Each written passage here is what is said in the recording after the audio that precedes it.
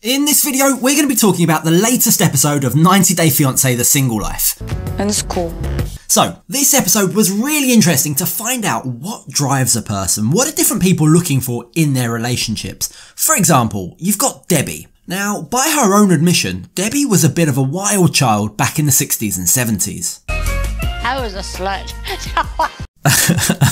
Okay Debbie, thanks for that. Now that she's getting back out on the dating scene, it seems like those messaging her are only interested in one thing. Most of the people that are DMing me in my app, they want a quickie, a one night stand, something. And it's pretty handy because she seems to be up for it too. It's been a long time since I had some strange man in my bed. Yeah? Did you like it?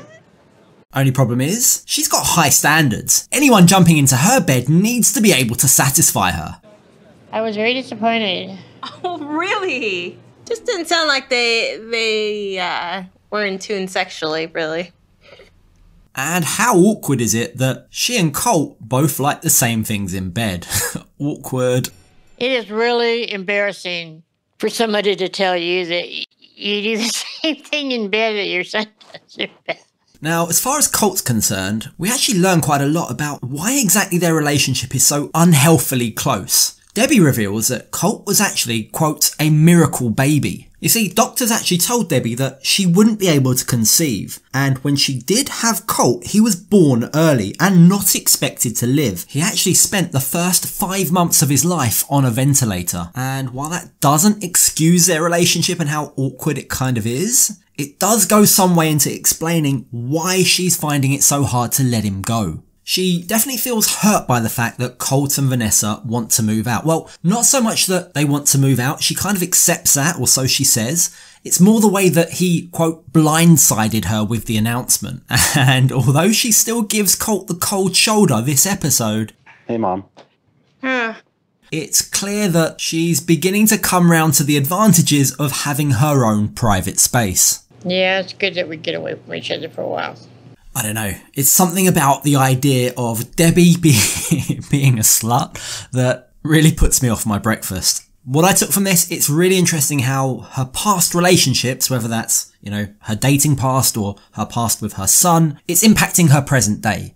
And someone else who's being impacted by past relationships is Natalie. Now, here's the thing. We've always known that Natalie thinks a lot of herself, but it's become really clear to me that she sees herself as the beauty and everyone else as the beast. Nice man entered the door and it was beasts around. And now that she's in Florida, what's more fitting for someone as beautiful as her than to try and get a job as a model? And obviously when you're as beautiful as Natalie, the natural thing here is to try and hook up or sleep your way to the top with people already in the industry. I went to this model platform. They have opportunity to meet agents. So I decided to ask, like, does he know someone? Make me a date. Which leads us nicely onto her date with model Johnny. The problem is, when you have such a high opinion of yourself, it's very difficult to have others match your expectations. Practically the very first conversation she has with Johnny revolves around the fact that he's drinking. And as we all know, Natalie isn't a fan of drink, despite the fact they're actually meeting at a bar. Either way, it becomes very clear that she's assessing this guy on the very first date through the lens of whether or not he's fit to father her child, which is definitely putting a lot of pressure on herself. I want to know who is he.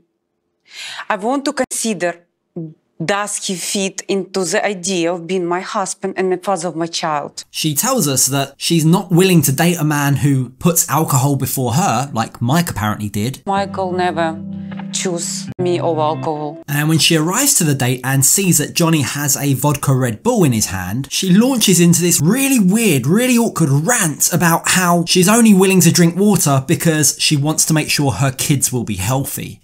Because I want to be a mother, I want to have a child. And I'm sorry for that if I'm difficult. It's the way I am. So I better drink water, but my child's gonna be healthy. I'm telling you.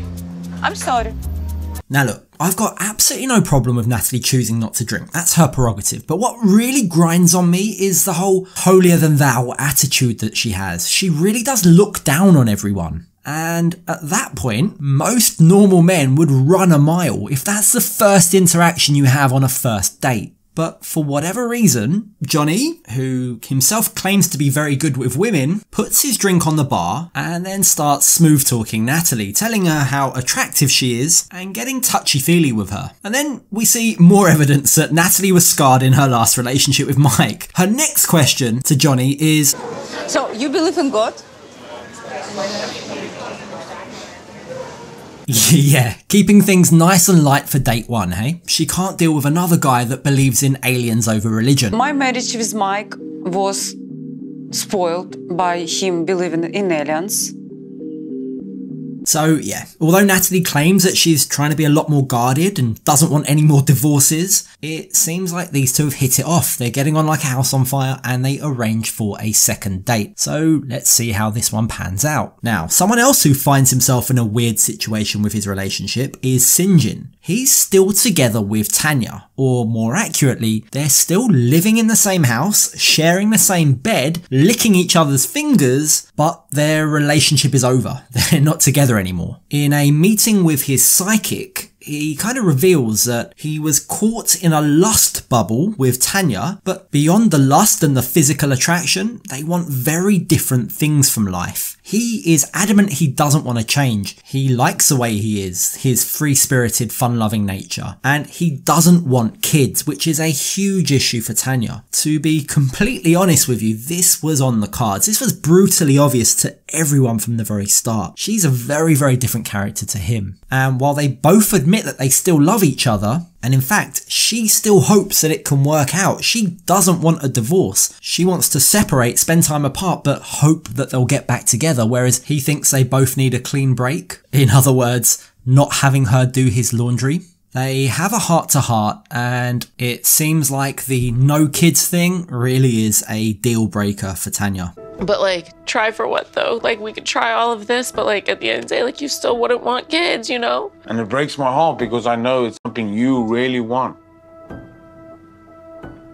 There's no healthy boundaries between these two. There's clearly a very, very weird dynamic. Syngin is very clearly still hurt by the fact that before their wedding, Tanya revealed he's not her soulmate. And so here he is, ready to go and find the one. But if she's offering it to him on a plate, he's not going to say no. Even though me and Tanya decided to separate, we still sleeping in the same bed and still having sex.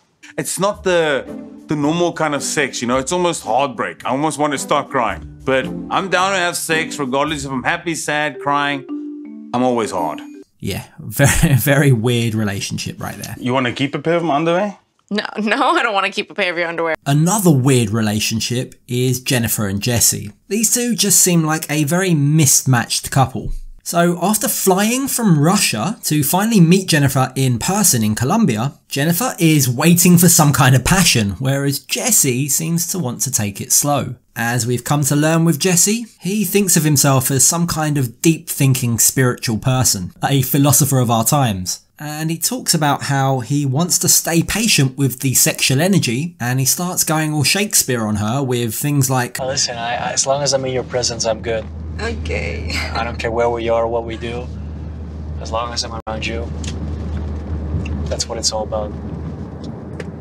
But the only problem is, she just wants to get down and dirty. She wants that physical intimacy. She's looking for a man that will just grab her and kiss her when they first meet. And she confesses that she's finding it strange that he's so slow to get passionate. I want a strong man and someone that is not afraid to show me that he gets very animalistic. This is like a storm of feelings and emotions that are, waking up and starting to boil. I want to really take my time and to understand what this is. Good thing then that she's got another man on the side.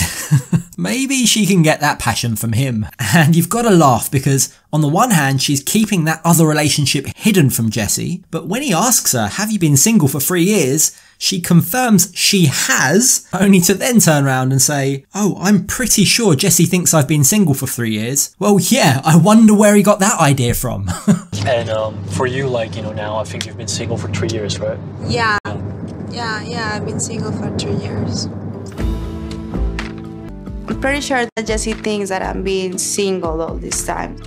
but I did date someone. Yeah, I think this relationship is also destined to be doomed right from the very start. Finally this week, we've got Big Ed. Ed is another one who's still suffering from the consequences of past relationships. In fact, I think Mia absolutely nails it when she says, he preferred to be in a toxic relationship and to be with someone than to be solo and happy.